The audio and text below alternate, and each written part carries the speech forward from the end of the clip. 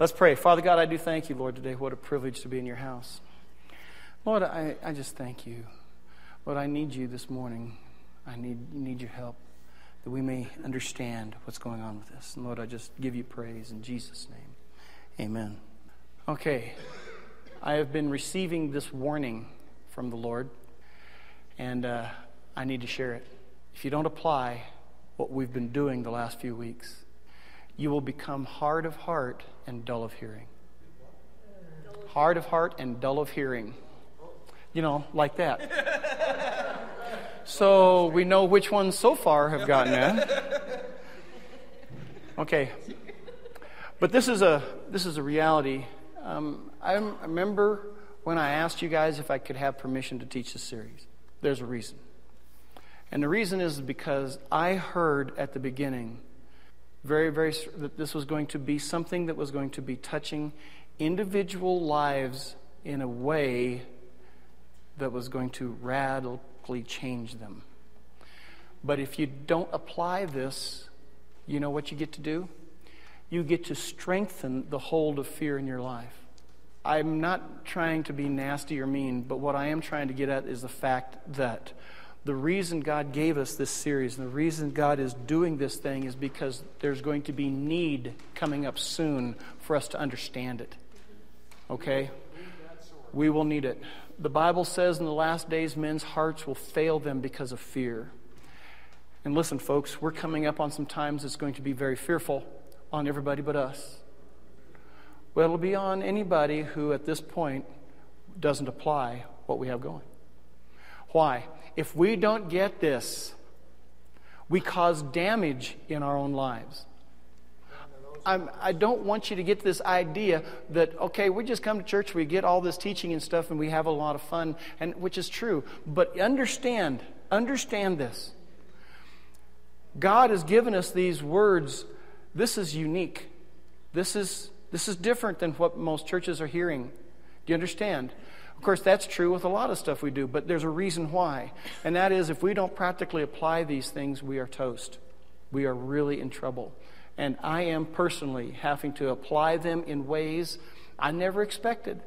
I never expected the fears to show up that have shown up in my life. I have not expected them. They are like, really? You're kidding. There's another one. Are you? It's just like, what a revelation for me. Is I am learning more and more and more about the fears that govern me. And it's scaring me. Pun not intended, but still there. And it is amazing to me how many fears I've found in my own life. And I'm just like, well, what else? Okay? What else? It is amazing to me. But we've got to deal with this. Now, while I'm at that point, money. Let's talk about money for just a second. If we don't have enough offering, we can't pay the mortgage this week. You say, well, shouldn't you have said that before? Well, not everybody was here before offering. Okay? That's our problem, is people don't show up until after the offering is taken. Okay? Do the people who show up after the offering taken still put in money in the offering? I'm sure hoping you do. Okay, but here's the deal. We should take up another one after this. I need you to really hear from God on this. If we're getting complacent to the point where we're just giving indiscriminately, just whatever, throw in your 20, do your thing. Folks, we've got to understand, we've got to hear from God. God is our source. God will bless us through you. If you are not willing to be the blessing, He can't bless you. You've got to understand that. What is the fear? The fear is, if I give what the Lord is telling me to give, I won't have enough. And so, what does it do? Well, very simple. Fear keeps us from doing what we need to do. Now, you know who's the worst at this? Males, guys, men. They're the worst at this money thing. When it comes to money on giving like this, guys are really, really have a problem. When you go to conferences, you know who pays for conferences? Women. It's the offering. When they give up the offering, it's the women who write out the checks and that give. It's the women who buy books and tapes and CDs. Not tapes, probably not anymore, but books and CDs. And DVDs and MP3s and whatever else they are out there, okay? Somebody asked me at this last conference if we're going to have our conference in Blu-ray. I said, no. They asked that? They actually asked that. So I said, no. I says, do you really want this face in high definition? But fear keeps us from doing. Men have a real hard time with this. And men will give $20 in an offering and say, wow, I got a whole seminar for $20. And consider it a good deal. They won't hear from God. I'll tell you, we get into this fear thing. If I give my money at church, I won't have my money to play with for the things I want to buy. Okay? So, folks, we got to get our priorities straight on this. But we need to know. I'm not into fear about this. I've had to really fight about this. I had to just say, okay, it's God's thing. But we need to stress to you that this week, the mortgage is due. We have been caught up on our mortgage for months. It's been really cool how the money's coming in. I just got to let you know. We got to keep the lights on. We got to keep things happening here. Okay? Ask the Lord what you should be giving. You say, why tithe? Anybody hear this thing that I've been teaching about how in the Old Testament it was the external, in the New Testament it's on the internal? And how God, when he brought it to the internal, he exponentially blew up everything? In the Old Testament, it was 10%. And you're going, oh no, I know where this is heading. This doesn't sound good. In the Old Testament, it was you couldn't commit adultery. In the New Testament, you couldn't even think about it. In the Old Testament, you couldn't murder anybody. In the New Testament, you couldn't even get angry. In the Old Testament, it's the tithe. In the New Testament, it's everything is his. It's not just 10%, folks. It's all his. And if he says, give 50% of your paycheck, you know what you should be doing? Giving 50% of your paycheck. And you say, why? No, I've just finally adjusted to the 10. That's law, folks. Let's get this on the internal. What does God want to do? Exponentially bless you higher than your 10%. Wasn't that fun? Fear says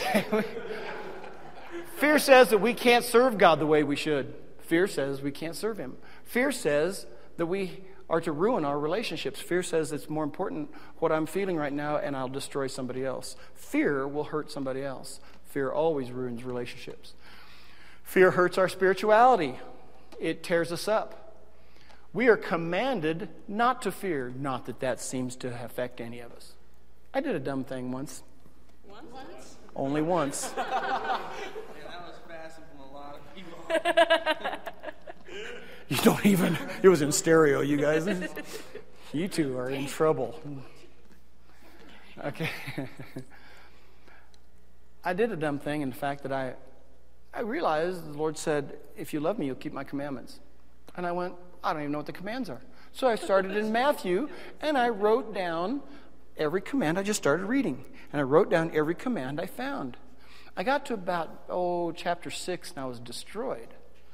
I mean, it took only just I was pretty cocky up until about 5, and then I got still going, and I went to 6, and I stopped. And the Lord says, what are you doing? He says, I didn't tell you to stop. Ooh. So I went through all of Matthew and wrote down every single command. I was so convicted by the time I got done, I was completely chewed up. And the Lord said, what you stopping for? I didn't tell you to stop. I went, the Gospels? I didn't tell you to stop. The whole New Testament? Yeah, get after it. Took me 3 months. You want to know something? Every time I get to feeling a little cocky about myself, I remember that little study.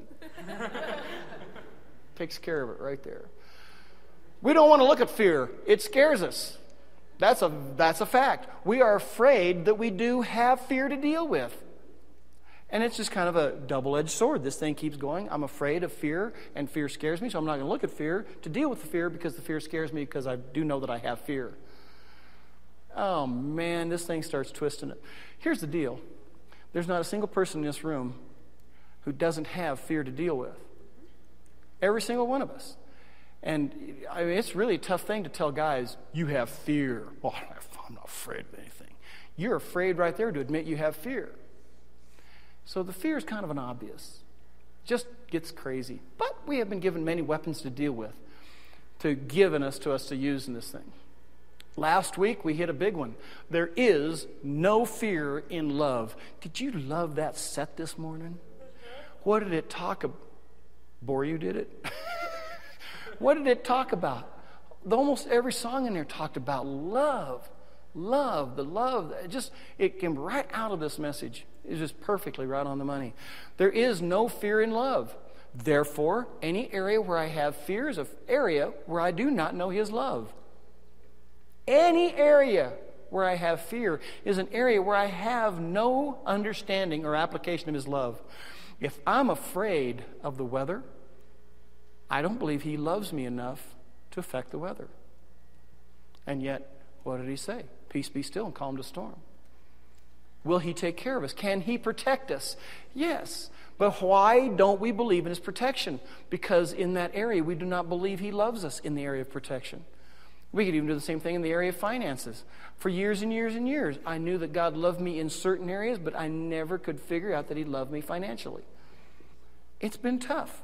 It's been tough. Do we know He loves us? No. No. Not at all. When are we going to get it? Are we going to apply His love? Are we going to apply how to hear from Him, His love for us in these areas? Do we know He loves us? We receive judgment easily, quickly, and just with all sincerity, we receive judgment easy. But we don't receive love easy. And you can prove this just sitting here talking to somebody. You walk up to somebody and say, you're not dressed exactly the way you should do. And immediately we go, well, what's wrong? And we're thinking about it. But to walk up to somebody and say, do you know that God loves you? We trip off right there. We're brought up in judgment. We're brought up in receiving judgment. That's been our whole life. Oh boy, do we believe in judgment. Judgment, we believe. But love, we don't believe.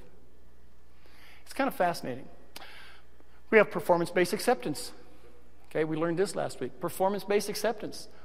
We accept people by their performance, and we expect to be accepted by our performance. But we know that our performance isn't good enough. So we're hoping people don't notice and still accept us.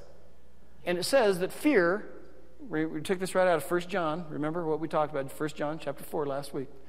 The whole thing came down to fear has punishment. Why does that bother us? Because we know we do deserve it. Heavy duty, heavy duty. But then we found out something, that God is love. You know that whole thing that we talk about when you look at your wife deeply in her little eyes and you bat your eyes at her, bat your eyes like this. Okay? What do you say to her? Oh, honey, I love you. Really? Have you examined it? Are you talking about that warm, fuzzy feeling?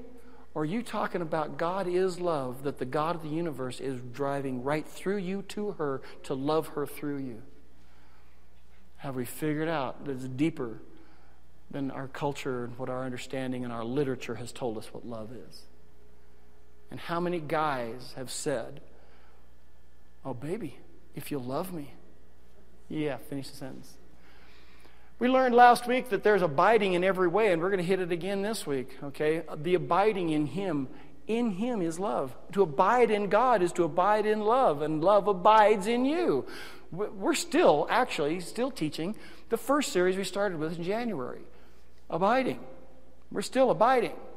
Was that this year or was that last year? That was last year. We're still in the abiding series. We talked last week about being perfected in love. A person who has been perfected in love is loved. Being perfected. And that means having that perfect love, that love that is the end result love, the God who is love. Change us to become like Him. To have our lives being changed by His love. The love is the absolute biggest thing. Faith, love, presence, all of those are just relationship. They're just relationship. Okay, fighting fear. What have we learned so far? Oh, bunch of stuff. Fear of death is the power of the enemy. We found out in Hebrews that the enemy has the power of death. And how does he use this power of death? It says, and by fear of death kept people in slavery. And it's the fear of death that we are still dealing with. What are you afraid to die? And that's a big deal. Now, just yesterday, I was working hard and heavy on the new face-to-face training that we're coming up with, and I've developed a whole session on dealing with just fear. Okay, how to teach people how to help others deal with fear. Fear of death is a major cause of that. What's the weapon against fighting that? Well, just go ahead and die. If you're dead, you don't have fear of death. Dead people are not afraid of dying. They're already dead. It says that in that he died, he dies no more. In that he lives to God. Well, that should be our whole understanding, is if we die to ourselves, we're dead. Death no longer holds it over us. In that we live to God. That's the whole idea behind it. That's what we've been talking about. And then we have to remember that his presence is with us continually. Practicing the presence of God. Practicing his presence. I've been doing that. I've been trying to remember. He's with me right now. He's with me right now. Right in the middle of things that are not going the way they should. He's with me right now. But if we, right in the middle of all this turmoil, what's happening? Is he with me? Is he with me? I've got to remember his presence.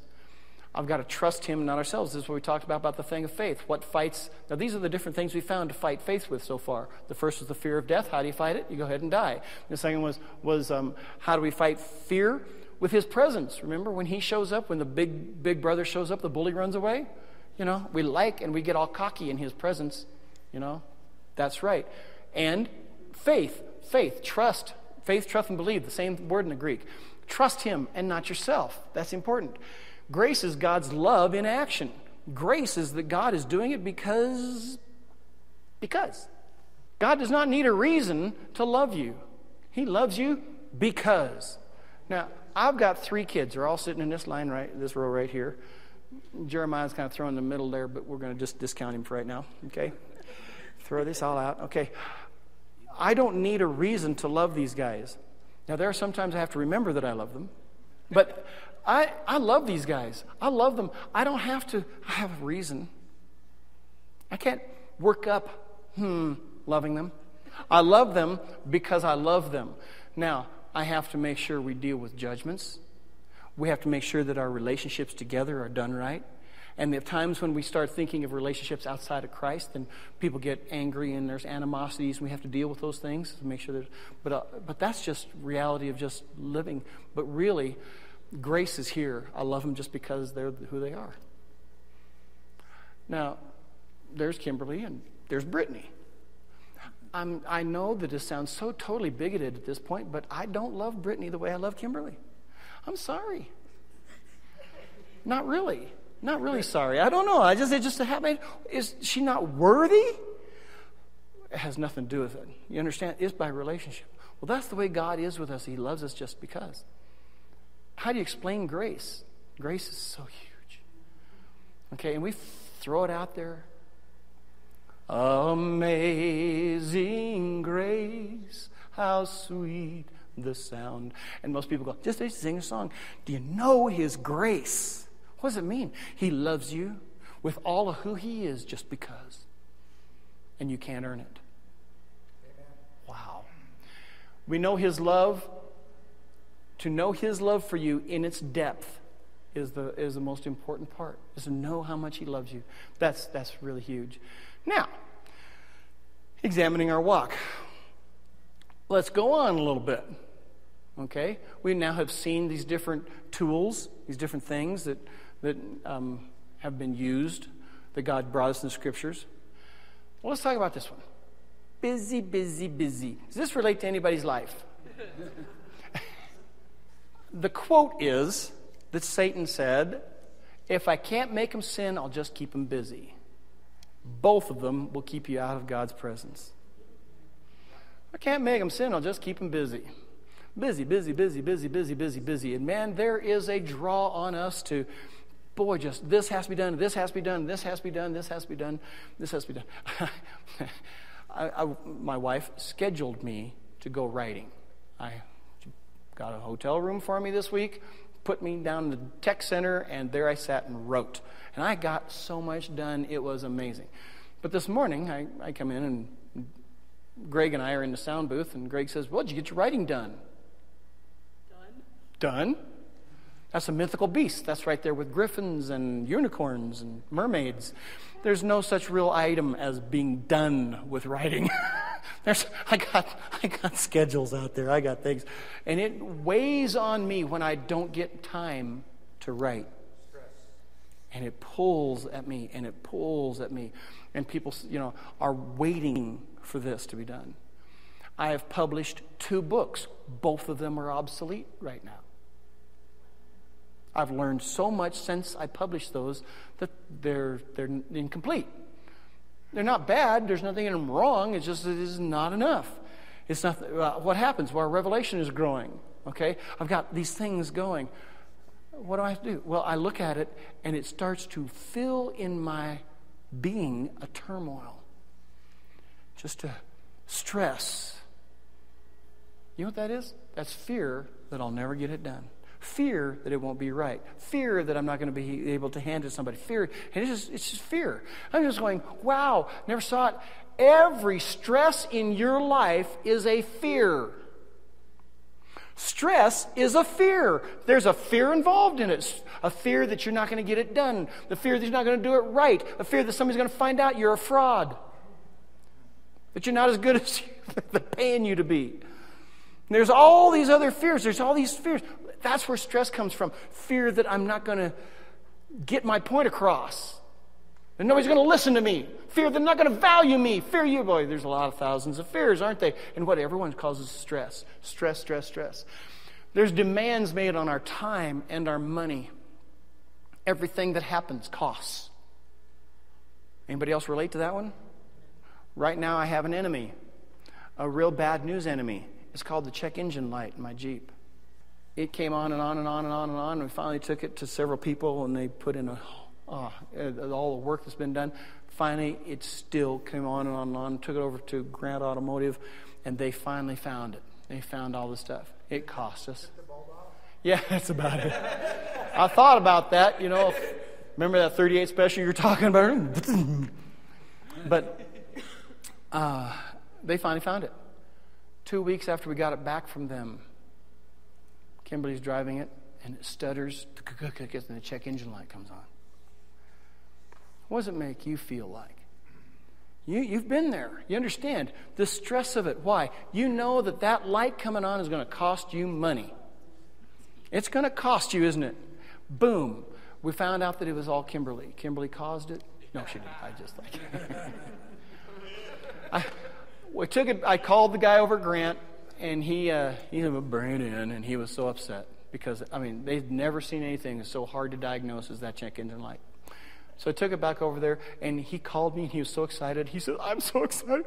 It's not the engine. It's your transmission. And he says, I know that sounds wrong, but it's not the engine. Yeah. So it cost us another $750 this week to get our transmission dealt with. It's a vehicle thing. And I know how much you spend on every vehicle you've owned, buddy, so you don't even go there. So they're all made by Jeep. It's a conspiracy. How about this one as a stress? We are responsible for what we don't know. How many of you know all your tax deductions other than Mike? Know all the ones you need to have. Oh, but see, it's responsible. We're responsible to know them. Isn't it kind of fascinating? There's all sorts of different things. Well, they'll take your money. A jail is an eventuality down the road. A lot of bad things have to happen before then. But it still comes to a point where, okay, you ever heard that ignorance is no excuse? Yeah, and it isn't. You're supposed to know this stuff. Boy, I would like to be in the medical field. Medical field, you have to know and stay current on everything that's happening. And all it takes is somebody saying, you're not current, I'm going to sue you. Oh, stress. Talk about stress. You're responsible for things you don't know. Anybody relate to this? If you do something you're not supposed to do, there could be a penalty. If you don't do something you're supposed to do, you won't get the blessing. Right. So either way, you're hung if you do, hung if you don't, kind of a deal.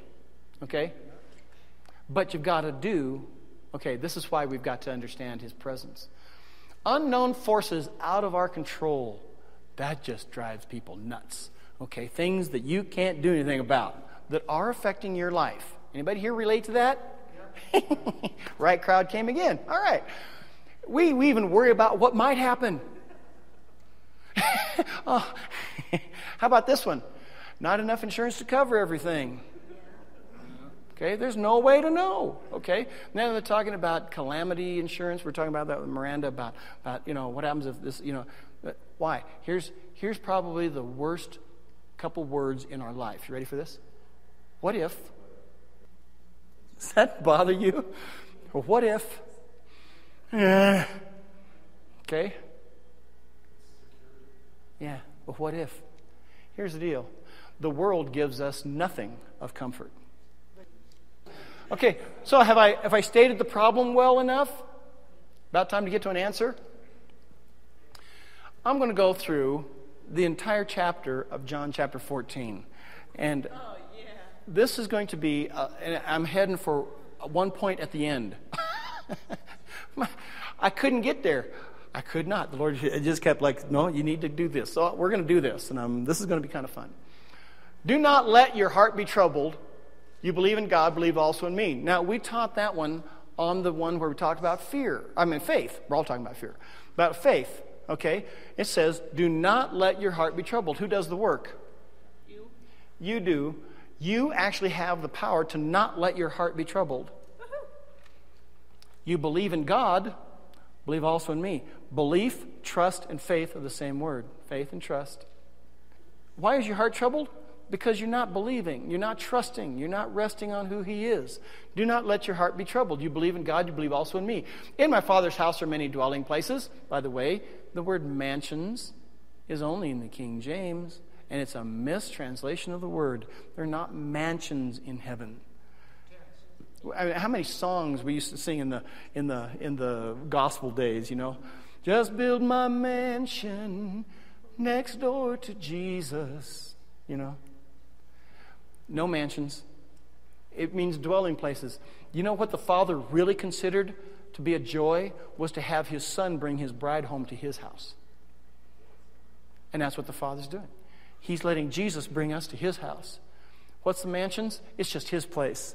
Dwelling places. Who are we going to be dwelling with? With Him. I think it'd be absolutely boring to be in heaven and have my own mansion, and Roxy has her own mansion. And finally, we get Kimberly out of the house, and she has her own mansion. Only in heaven.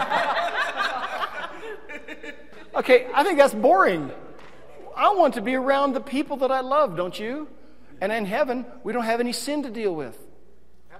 We'll be with each other in heaven together. How's it going to work? I don't know. I think the majority of our time is going to be at the throne room anyway. And besides that, time will be no more, so how do you even say that? I'm going to spend my eternity. Doesn't sound the same. Okay. In my Father's house, many dwelling places. If it were not so, I would have told you, I'm going to prepare a place for you. Wow. And if I go and prepare a place for you, I'm coming again, and I will receive you to myself, that where I am, there you may be also, and where I go, you know, and the way you know. Now, this is so cool. He's talking about, I want you with me. I'm going to go prepare a place, and we're going to be together. It's going to be just so cool. And then it's the faith and belief in the Father and in the Son together. And this theme is all the way through this. The importance of His presence to go where He is and to be where He is. This is very important. And Thomas said to Him, Lord, we do not know where you go, and how can we know the way? He says, you know where I'm going, you know the way. No, we don't. Thomas is going, no, I don't understand. I do not know. Jesus said to him, well, I'm the way, and I'm the truth, and I'm the life. No one comes to the Father except through me. Now, what did he just show him? Where He's going, to the Father, and the way through Him. He says, no, this is the way it is all working. If you had known me, you would have known my Father also, and from now on you do know Him and have seen Him. Now, this is both the relationship and the pathway. You know me, I'm the pathway. And it's by relationship with me, and we're going to get there. And you have a relationship with the Father. Jesus establishes the truth to our thinking. We've got to get our thinking straight to be in Him, and then He establishes the truth in our thinking. And then Philip said, Lord, show us the Father. And it is enough for us. And Jesus absolutely, He plays with this poor kid's mind. I don't know how old Andrew was, but he just messes with him. This is so fun. Jesus said to him, am I so a long time with you, and you have not known me, Philip? The one seeing me has seen the Father. And how do you say, show us the Father? Do you not believe that I am in the Father and the Father is in me? The words which I speak to you, I do not speak for myself, but the Father who abides in me, he does the works. Believe me that I am in the Father and the Father is in me. If not, believe me because of the works themselves. Now this is crazy. This is crazy. He says, well, I'm taking you to the Father. And so Philip says, show me the Father. He says, how long have I been with you? Don't you know me? Yeah. He says, seen me, seen the Father. Now, can we say this? Do we have that relationship with the Father in such a way that you can say, seen Lee, seen the Father? This is amazing in the Father and Son relationship.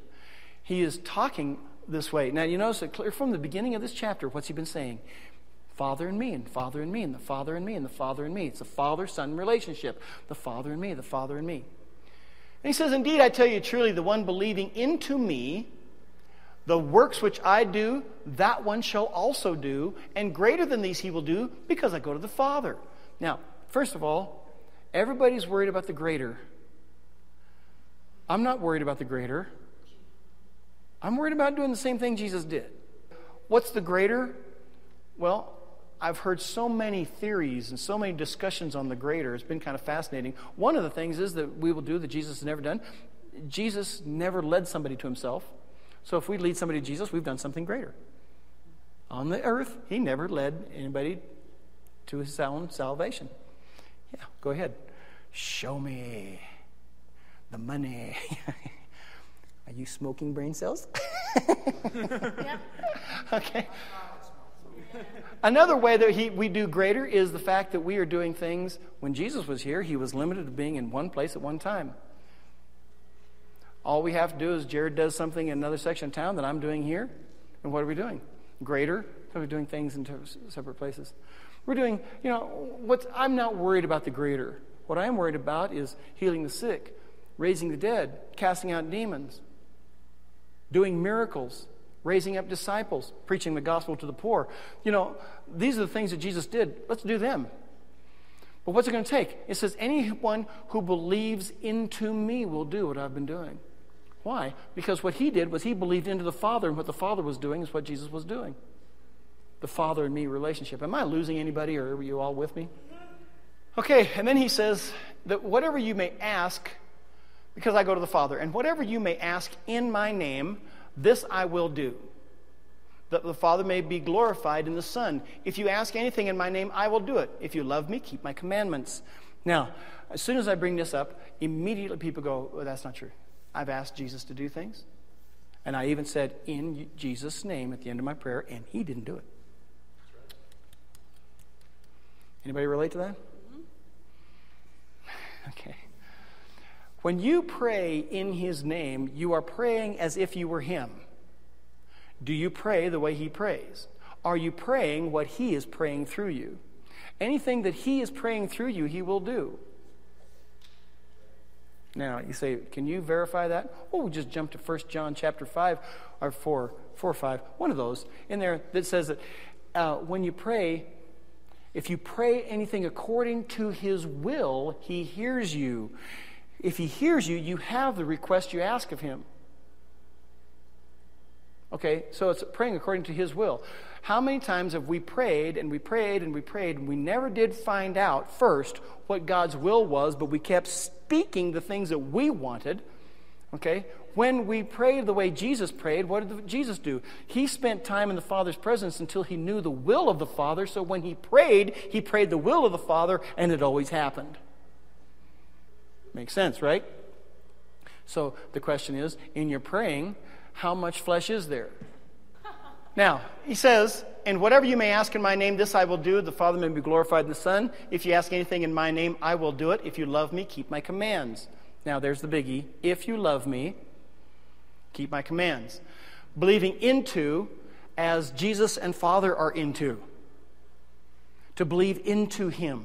And we're still talking about this, getting into him, getting into him. But the deal is that it's got to be practicality, not theology. And I've discussed this with so many people who had the theology of being in the Father, but the practicality of being in him was totally lost on them. We got this knowledge, and for those of you like Greg, this is this thing in that chart.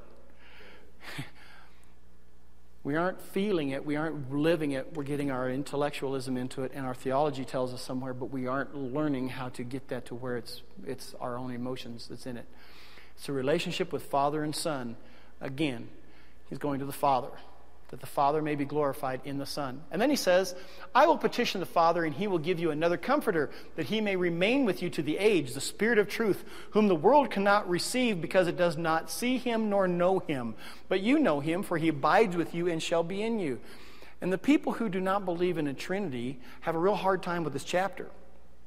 Because this is Jesus talking about the Father and I, and the Father and I, and the Father and I, and I'm going to go and send the Holy Spirit. Well, that kind of like labels them all. I don't know what you can do with this. We are Trinitarians, okay? We believe in the Trinity. He says, and I think this is kind of a fascinating deal. He says, but you know him, says, whom the world cannot receive because it does not see him nor know him, but you know him, for he abides with you and shall be in you. At this point, the disciples are not born again. The indwelling of the Holy Spirit does not come until after the resurrection, and this is before the crucifixion. Okay? Boom, what happens? He's giving them he says, the Holy Spirit's going to come and live in you. What a huge thing that he's telling them. How big is that? Okay? That is huge. Another comforter. Another comforter. Now he's talking Father, Son, and the Holy Spirit.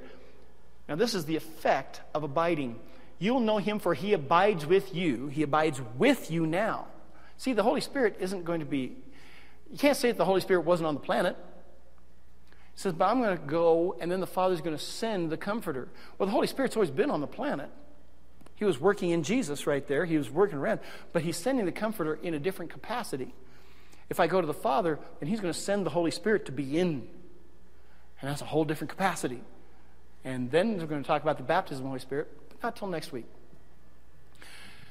And then he says, I will not leave you orphans. I am coming to you. Yet a little while, and the world no longer sees me, but you see me. Because I live, you shall also live.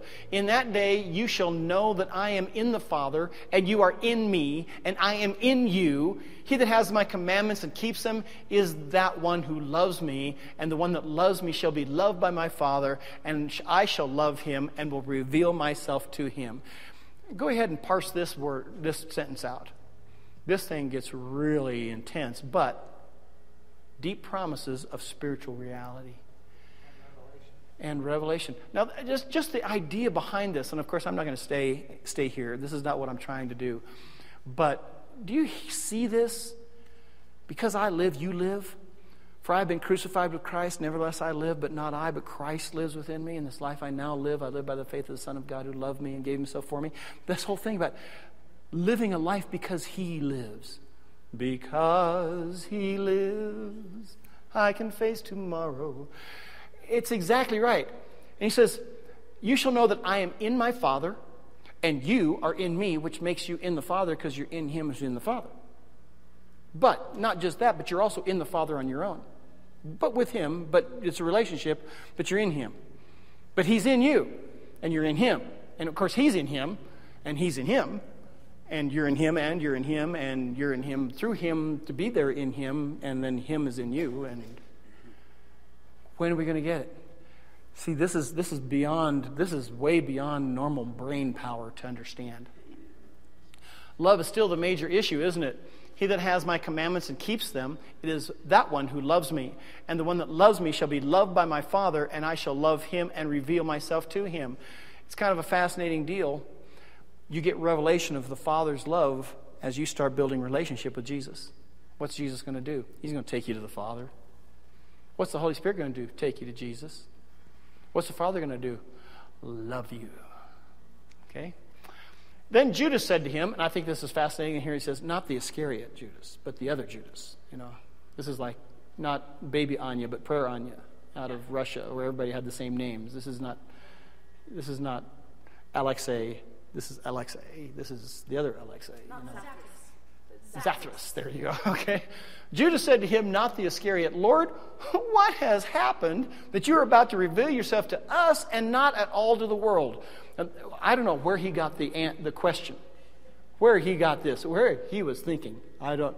And he says, what has happened that you're about to reveal yourself to us and not to all the world? And Jesus answered and said to him, if anyone loves me, he will keep my word, and the Father shall love him, and we will come to him and make a dwelling place with him. There's the promise again. The one who does not love me does not keep my words, and the word which you hear is not mine, but of the Father who sent me. Is that an answer to that question? I don't catch it. He kind of ignored it.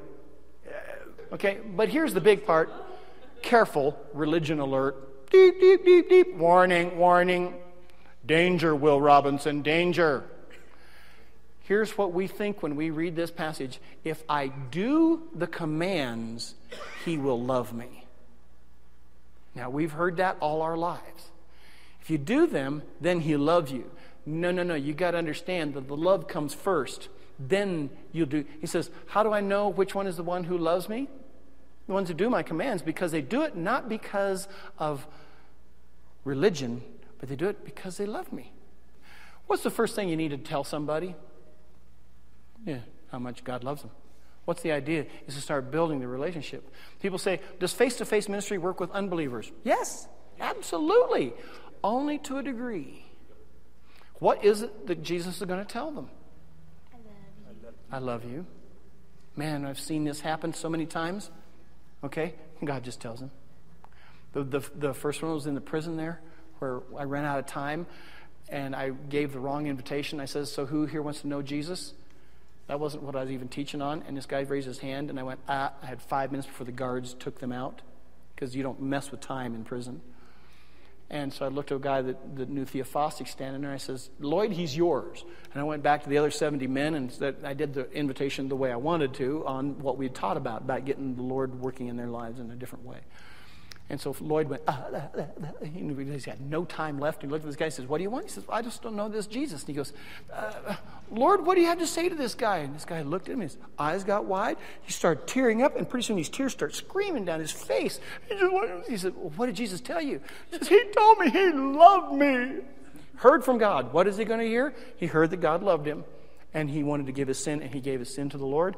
The Lord changed him right there in minutes' time, and then the guard said, okay, open the doors, and ushered everybody out, and I'm standing at the door, and this guy walked up past, and just tears still flowing out of his eyes, and he says, he saved me, he saved me. There's one life. That one's changed in a moment. What did Jesus tell him? Love. Then what happened? The commands started being able to be done. And folks, don't read your Bible. Do not read your Bible just to be reading your Bible.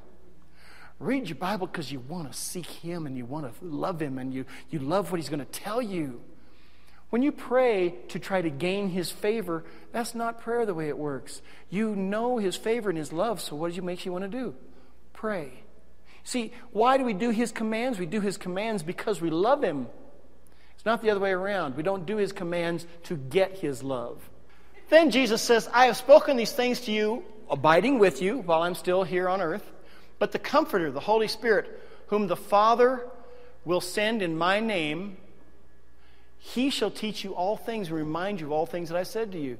Now this is kind of cool. I have spoken these things to you, abiding with you, but the Comforter, the Holy Spirit, whom the Father will send in my name, he shall teach you all things and remind you all things that I said to you. So anybody here need a comforter? Okay, here's the deal. Remember the first thing we talked about the stress? The busy, and the money draw, and all this stuff that you're feeling? What is that? That's somebody who needs a comforter. Okay? Now, we're not talking about the kind that's on the blankets and on the bed, the nice thick comforter. That's not what I'm talking about. Like Jim is thinking about needing a comforter. Okay? I did get the pun. I just want to make sure I'm not... But the deal is this, do you need a comforter? Well, absolutely. Absolutely. Now, here's the deal.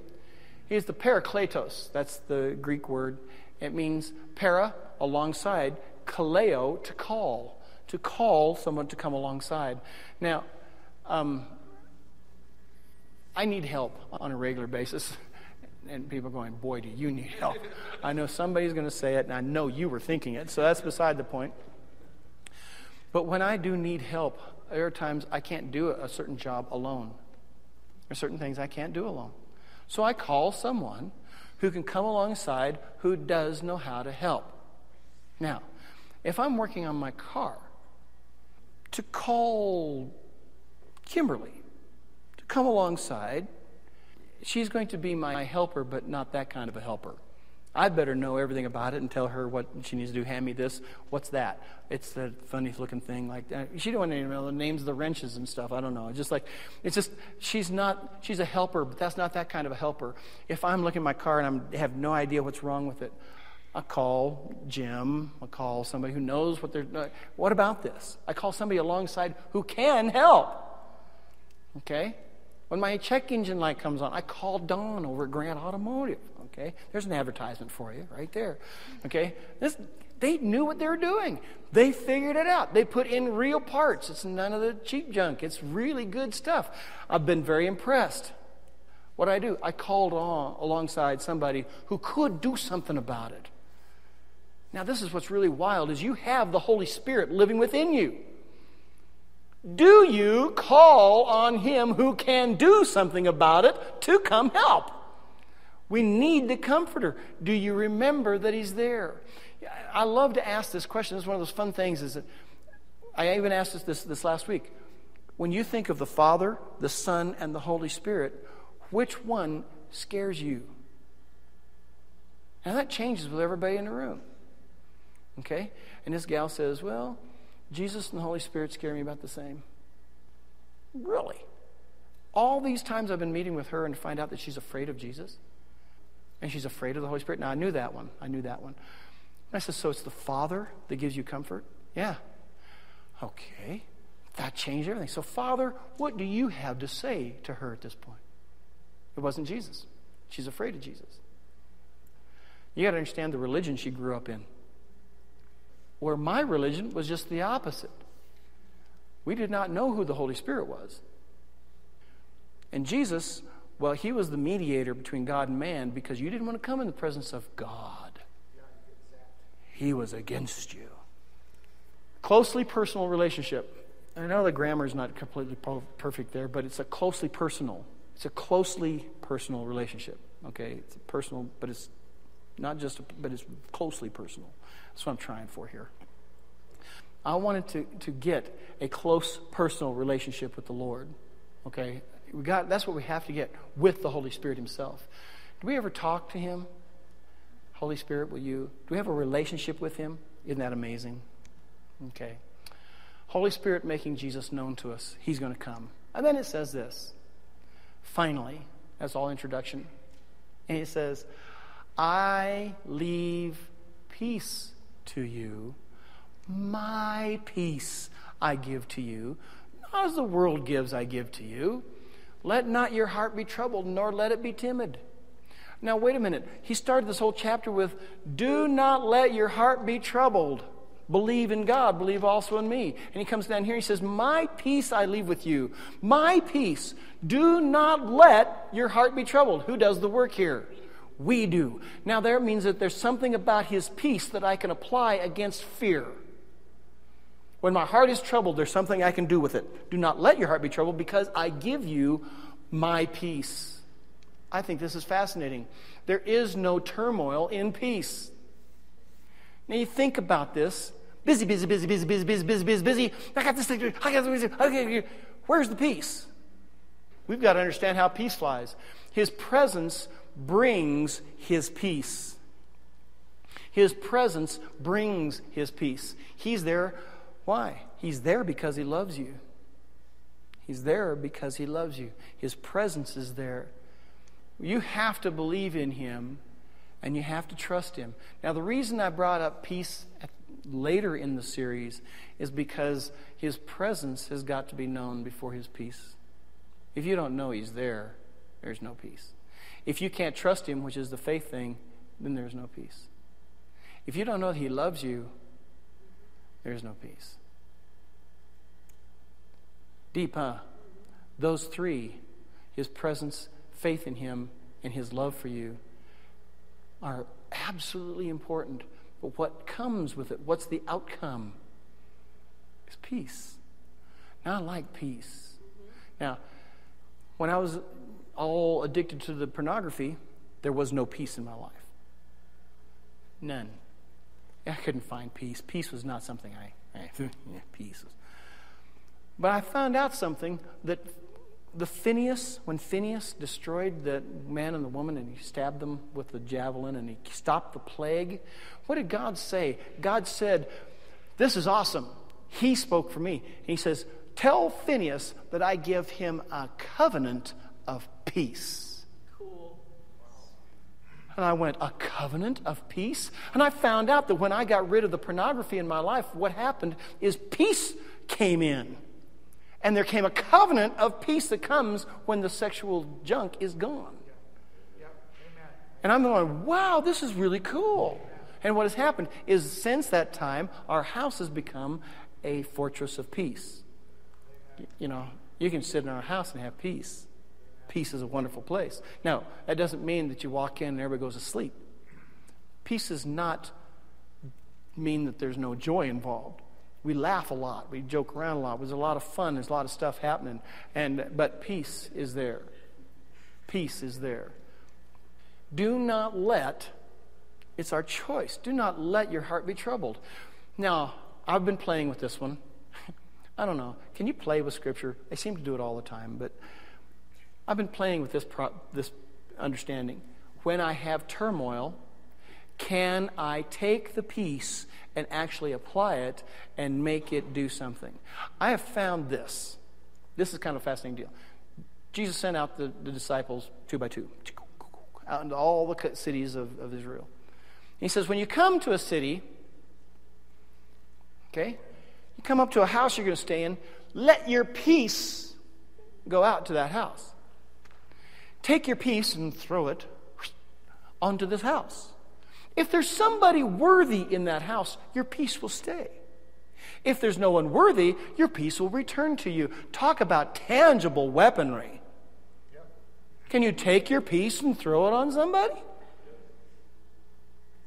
Kind of fascinating. Isn't it amazing? I had this guy come to my church one day when I was in my church in Golden, and I was studying peace, how it's a tangible weapon. And this guy came in, and he was upset because he was not a believer. His wife was a believer, and she was spending way too much time at church. And so he came to talk to the pastor. Actually, he's going to come and straighten me out. I saw him get out of his car, and he come storming at the door. And he had worked himself up into a lather. Okay, he was going to take my situation under hand. And he came in the door, and where's the pastor? And everybody went, you know, all my sheep sacrificed me just slick as grease, man. Are you in there? And he turned around and he started walking to me, and I went, and I heard it in the back of my head. Peace is a tangible weapon. Peace is a tangible weapon. And so I went, hi, how are you today? You know, kind of waved at him. But I know what I was doing. Whew, I was putting my peace out there. And I went, peace. And I spoke it out. I said, peace, peace. And I go like this and walked towards the guy with peace. And like this, and then put my hand out. And he came up. And every step that he took, I got to do it this way. Every step he took, he went from to hi.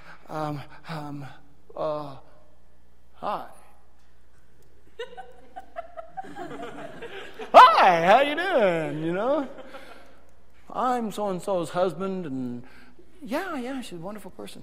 She's spending an awful lot of time here, and she's not at home enough. And I said, well, tell you what, let's talk to her about that, and let's work out a schedule and make sure I'm not trying to take her away from you. The idea is that she does enjoy what she does here. Maybe you should come and find out why. Have you ever come in and sat and figured out what it is that she sees and why she's here? I says, it's very peaceful. He says, yeah, I see that.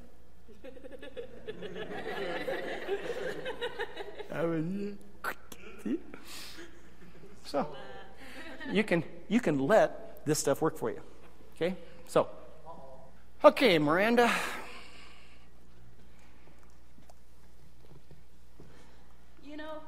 So much, and I never get appreciated for it, and then I feel like I don't get paid for it, and then all of a sudden I'm working so much that I feel like I'm working 2 jobs and then I'm not getting paid for it, and then I can't make my bills, and then all of a sudden I'm really, really stressed. And then I watch my TV shows so that I won't get de-stressed, and then all of a sudden Abby turns and gets jail, and then all of a sudden Tim's like freaking out because he lost his hedge fund, and then what do we do? I bless you with peace. Now.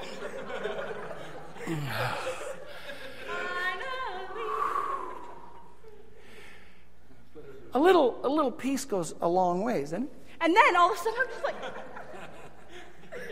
yeah, feel good. Have a little peace and joy. And then I start losing my everything. And whew, hallelujah. Peace works the same way. It is kind of an amazing deal that you can take peace and put it on your situation. Do not let your heart be troubled. This may be my heart. You know what I can do with my heart? Shut up, heart. Yeah, but I got this, but I'm not going to do this. Shut up. Let not your heart be troubled. You believe in God. Do not let your heart be troubled. My peace I give you. And then my Corvette isn't working. Yeah, okay. You're blessed with peace. Go away. Peace is tangible.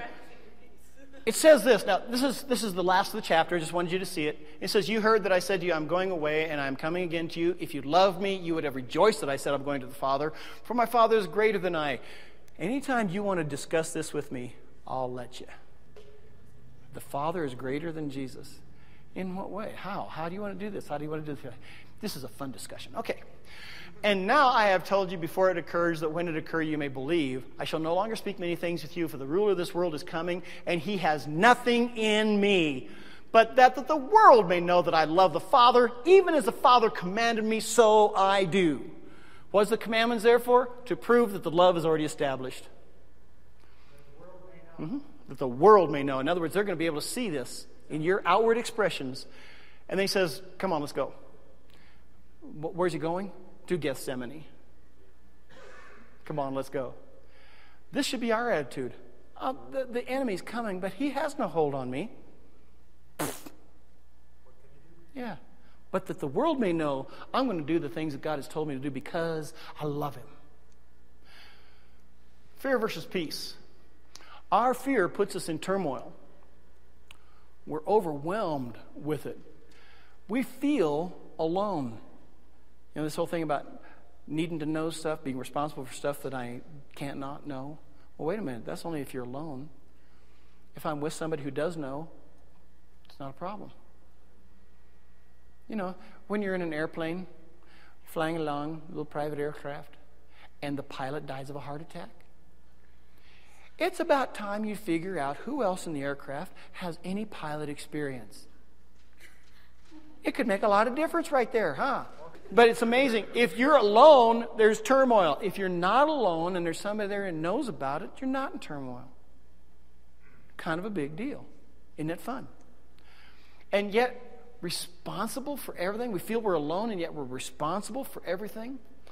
His presence brings peace. His presence brings peace. It's something about, well, I got this. I think I should stop for a second. Lord, boom. What are we doing? Practicing his presence. What are we doing? Bringing him involved in this thing. Lord, I'm in turmoil. I don't want to let my heart be troubled. Why? Because you gave me your peace. Lord, there's got to be a way of dealing with this thing. We are in his hands and we can rest. How cool is that? We have his peace. My peace I give you. We need to listen to his Spirit in us.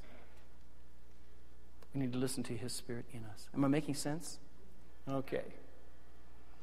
John 16:33 says this, I have spoken these things to you that you may have peace in me. You have distress in this world, but be encouraged. I have overcome the world. Look at these words. Peace is in him. Now, that word distress is one of the funnest words to speak in the whole Greek language. Anybody remember it? As soon as I say this, I'll do it for you. You don't have to kick yourself. Thlipsis. Distress. Thlipsis. Someone says, can you say that? I don't know if you can say that without lisping. Thlipsis. But you can't have the th on the f on the end because then the thlipsis doesn't sound right. Makes you spit on people. Thank you. Overcome. You have distress in this world. By the way, that word distress actually means pressure. You have pressure in this world. You have stress. You have pressure in this world. Anybody relate to that one? And he says, but be encouraged. I have overcome the world. The overcome is the word Nike. Or Nike is what they got right out of Strong's Concordance. Okay? Nike is the way it's really pronounced. And it means conquering, victory, to subdue, to win. I love it. Nike. The world is where our turmoil comes from. Have you noticed that? Mm-hmm. Well, then why are we still living in the world as if we are of the world? You're in it, but you're not of it. You have greater capacity. Why? Because you're in a whole different realm, a spirit realm. Okay? Now, Isaiah 26:3 says this, you will keep in perfect peace the mind stayed on you, for he trusts in you. Isn't that a fascinating word? You will keep him in perfect peace. Now, what is kind of fascinating about perfect? You look up the word perfect, and it's the word shalom. You look up the word peace, and it's the word shalom. So what it is peace, peace. It's shalom, shalom. It is peace squared. Yeah, that's about it. It's when it's doubled like that, means it is powered. It is a powered thing. You keep him in perfect peace. Peace, peace, the total peace. Whose mind... The mind is everything framed by the mind, everything formed by the mind, every thought, every kind of attitude, everything. It says the mind, okay, every mind thought, it's the yetzer, if you want to really know it. Yes, sir, yetzer. Okay. Stayed on you means to establish or propped onto, propped up. It says you will keep him in perfect peace, the mind that is established. The thought process that are established on him because you trust in him. Well, just break this apart. Every area where your mind is not stayed on him gets how much peace? Zip, not a goose egg, nothing. Okay? This is the great Nichivo. Okay, this is the great nothing. The old Ochin Bolshoi Nichivo. This is it. Okay. Nothing. You get nothing if your mind is not stuck on him. To trust and faith are relational, for he trusts in you. Again, right back to the faith and the presence. How's this working? Romans 8:6 says this, for the mind of the flesh is death, but the mind of the spirit is life and... How cool is that? Mind, life and peace. The Greek word for mind there is a Greek word phroneo. It means the thought processes of the flesh. The way the flesh thinks will produce death. The way the spirit thinks will produce life and peace. So where are you putting your thoughts? Why is that working out for us? Okay, we know this. Are we making it functional? There's forensic evidence. Now, Rick was talking this morning about he's an empirical kind of guy. He has to have evidence. Me too. Okay, but it's very simple to look at a person's life, and you can look at anybody's life, and you can tell immediately, almost immediately, their levels of peace. Therefore, you can tell almost immediately their levels of relationship with God. Okay? You can tell that the mind of the flesh is killing them. The way of thinking is the wrong way. It's not hard to look at, folks, and people think, wow, you're so discerning, and you're so... Boy, the Holy Spirit just, well, okay, that's all true. But the reality of it is, it's not hard to see. Anybody can see it if you're looking for it. That's like saying, anybody seen a cap that looks just like this one? Oh, there it is. It's not real hard. You know, it's obvious. It's right there. Turmoil, on the other hand, is absolutely and totally deadly, isn't it? The mind of the flesh is death. Our turmoil, how's that working out for our marriages? Anybody here like peace? I like peace. Man, I look at the difference between pre-peace and post-peace. I like post-peace a lot better than pre-peace in my marriage. I like it after the peace showed up. My marriage is completely different. Life and peace are healthy. I like that part.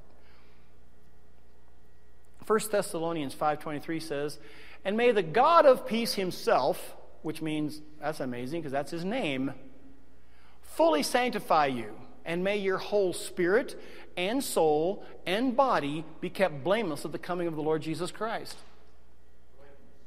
Okay? Now this is kind of a fascinating deal. Peace in your spirit Well, that's not hard to do because now we're born again completely in our spirit, right? However, peace in our soul, that's a little lacking. And because of that, how's the peace in our bodies?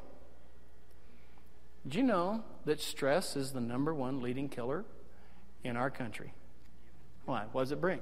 Oh, just about everything. All kinds of disease. Cancer, heart failure, your cholesterol levels, how's that doing? You know, Dr. Archibald Hart says it's simple. You can't control your cholesterol through diet because you only get about 5% of your cholesterol through your diet. The rest of it's made by your own body under stress. He says, so you want to control your cholesterol levels? Control your stress levels. So in other words, what we're doing here is like having a health food restaurant. You know, this is it, man. We're saving lives here. Okay. Sanctified. And may the God of peace himself fully sanctify you. What does sanctified means? Set aside for God's use only. So here's a kind of fascinating. The God of peace wants to sanctify your spirit in peace. He wants to sanctify your soul into peace, set aside for his use only. And he wants to sanctify your body in peace, set aside for his use only. He wants to use you, and when you use you for you, that's where stress happens. When you use you for him, you don't. You say, then why do people burn out in ministry? They forget the reason they're doing it. They aren't doing it out of love for him anymore. They're doing it for another reason. And of course, this one, and I'll do it quickly because I do it seems like every week. Philippians 4:6-7, be anxious about nothing, but in everything by prayer, by petition with thanksgiving, let your requests be made known to God. Take it to him. And the peace of God, which surpasses all understanding, will keep your hearts, your minds in Christ Jesus. The peace of God. Well, this is wild. Peace from the God of peace. What do we do with it? It's beyond our understanding. It's beyond what we're thinking. It surpasses all our understanding. It's not what our head thinks. It's beyond that. But it guards our hearts and our minds. I like the idea of having my heart and my mind guarded. Do not let your heart be troubled. My heart is guarded. Because I did what? Here's the situation. You give the turmoil to him. You give the turmoil to him. Are we stopping to pray? Just like what Rick was saying today during the offertory. Are we stopping to pray about it? You say, pray about what? It's not big enough to pray about. Yes, it is. What do we not bring into his presence? Those are things that bring turmoil. We've got to have his presence around us. So it really boils down to so many of the things of just being in him. Therefore, as elect ones of God, holy and beloved. Now, this is the passage that talks about putting off the old man and putting on the new man. Okay? And it goes on, it says, therefore, as elect ones of God, holy and beloved, put on a heart of compassions. We're supposed to put on compassions, kindness, humility, meekness, long-suffering. We need to put on bearing with one another, and we put on forgiving yourselves if anyone has a complaint against any, even as Christ forgave you. How did he do that? He did that very well, thank you. So also you should forgive. Above all these, love, which he's talking about putting on. It's the same sentence structure. And above all these, put on a garment of love, which is the bond of perfectness, teleo, maturity, the bond of end result. Put on this garment of love. And this is kind of a fascinating deal. We've been talking about taking off all these garments. He's got a garment of defilement, a garment of all these things, taking off these defilements. But he's talking about literally putting on a garment of love. So that when I have this garment of love, I walk up to somebody, they see the love first. They see the love before they see the flesh. That's a garment of love. And above all these, put on love, which is the bond of maturity. And let the peace of God rule in your heart. Now, who does the work here? And you, let the peace of God rule in your heart, to which you are also called in one body, and be thankful. Let it rule. Let it in. We've got to let it in. It makes sense. Putting on an identity unto love, letting the peace of God rule in our hearts. Am I making sense? Okay, peace versus fear. He is the Prince of Peace. And that's crazy. Peace has authority. The Prince of Peace. If somebody's a prince of somewhere, he has the authority of that place. The Prince of England has the authority of England. The Prince of Peace has the authority of peace. However, it can be replaced. I can submit to another prince. We look for peace we can control. I want to be able to use the peace my own way, my own peace. No, this is God's peace. This is going to have to be done His way. That's all there is to it. Addictions come from replacing peace. Now, think about this. Why do people smoke? And why do I bring up smoking? Is because it's such a common thing. Why do people smoke? It gives them peace. It's a false peace. It doesn't last. What does it do? It calms you down. Therefore, under any kind of a stressful situation, what do people want to do? First thing they do, light up a cigarette. Why? They're trying to bring peace to an area of turmoil. What does the cigarette do? The cigarette has replaced the Prince of Peace. And you say, well, them nasty old smokers, I mean, that shows their problem. Oh boy, don't go there. We all have certain things that bring us peace. It can be alcohol. It can be drugs. Yeah, that's all true. But it can even be TV. Lose myself in a movie so I can think. I just don't have to worry about all the other stuff. Food. Oh, there's nothing like a great big nice cream-filled donut that just, boy, there's comfort for you. You know. Yeah, okay. It can be anything. But if it's something that we're using on the external to bring us peace instead of the relationship we have with Him, it's replacing Him, and it will backfire. It doesn't fulfill, so we look for more of it. There's a law of diminished returns. That's why people smoke more cigarettes and more, and joints, and this, and it goes on to heroin, to crack, to whatever. Folks, it's just, what is it? So, law of diminished returns. The number one reason guys get into pornography, you ready for this? Is because of stress relief.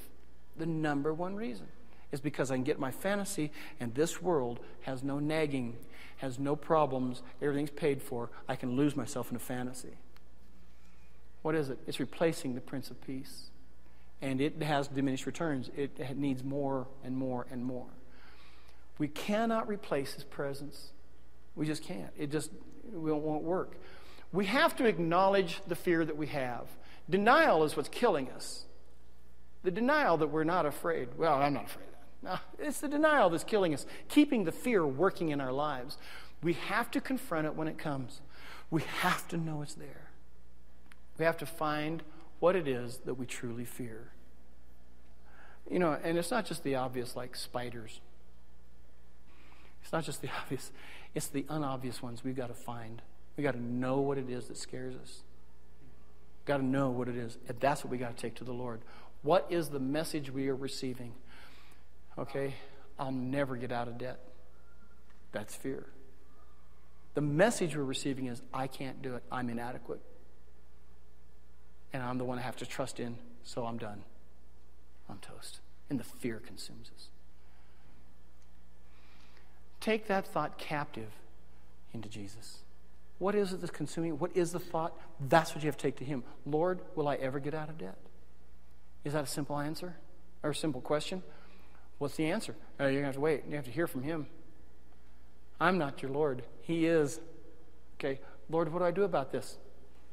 No fear. You've got to get rid of the fear. What does Jesus say about it? Or if you're afraid of Jesus, what does the Holy Spirit say about it? Or if you don't like the Holy Spirit, what does the Father say about it? But you're going to have to, that's the only three you got, okay? That's all there is. What are we allowing to reign in our life? What are we allowing to reign? Do not let your heart be troubled, but let peace reign. Is all stuff we have to do.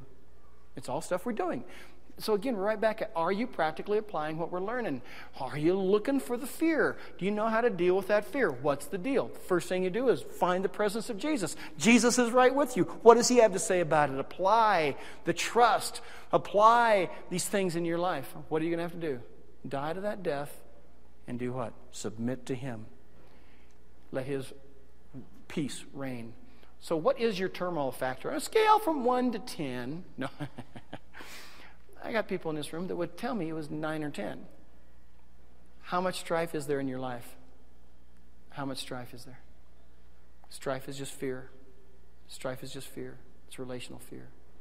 How much strife is there? So let me ask you a question. What is there to fear? See, it's a different answer for everybody in the room. What is there to fear? What is there to fear? You can't fear the government. You can't fear the economy. You can't fear. It says, why? Everybody else is. Well, let them. That's why they're having heart attacks and cancer and everything else. Why don't we trust in the Lord? He's bigger than governments. He's bigger than all this stuff. Peace would be much better. Wouldn't peace be better? Well, how about this? Bring your fear under the hand of the Prince of Peace. It's time to bring it. It's by relationship. Does this make sense this morning? I knew that this is a barn burner. Why? I've got to have peace. Got to have peace. Right in the middle of the turmoil, there's got to be peace. Now, what I'm trying to do, what I'm really learning how to do, is the people that sit in front of me when we're doing our face-to-face understanding is, how do I deal with their fear? The Lord's got to bring it up. And boy, when He stirs up their fear, then we get to deal with it. Are we learning? Do we need to apply this? Big time. Big time. Okay? Amen? Let's pray. Father God, I thank You for what You're doing in our lives today. Lord, You are the mighty God we serve. We love You so, so deeply. Thank You, Lord, that we can come to You with our deep fears. You don't throw us away. You don't condemn us. You don't kick us out. You don't say to us. You just love us. And Lord, You are there to bring peace to our hearts. And Lord, I thank You for that. I thank You that You love me so much that You will deal with my turmoil. I give You praise for all of this, Lord, in Jesus' precious name. Amen. Amen.